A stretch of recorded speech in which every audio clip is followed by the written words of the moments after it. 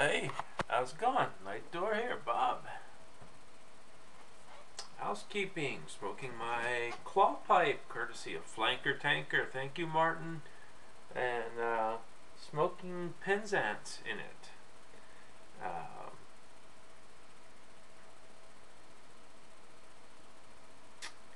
It's pretty good in here.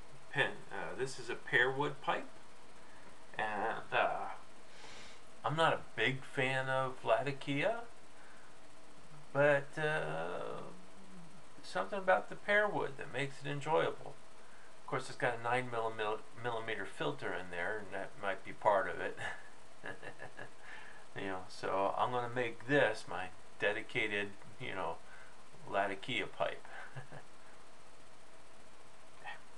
Let it go out.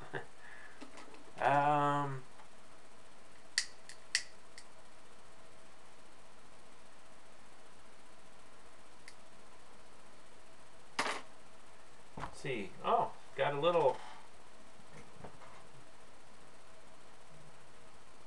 You know what they say, that necessity is the mother of invention. This is a Savinelli dual system pipe.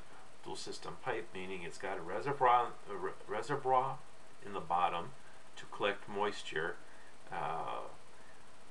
and it comes with a plip. Pretty much the same thing as a Peterson. Now, I got this off of eBay just before I got laid off from work, from my job, back in August, and it came from eBay with a crack in the stem, a chip, actually, not just a crack, a chip in the stem, right where the hole for the plip was. It made it extremely hard to smoke. You had to stuff it further into your mouth than really wanted to do to get a draw, and since I'm laid off from work, I really couldn't afford to get a new stem. So necessity being the mother of invention, as they say, I thought, well, what can I do about it? Well, I don't have a hacksaw. I don't have any kind of saw.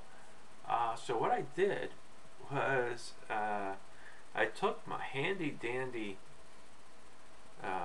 Bobcat multi-purpose tool, and well, it does have a saw here, but it was not going to work on the stem. But it has a file, a metal file.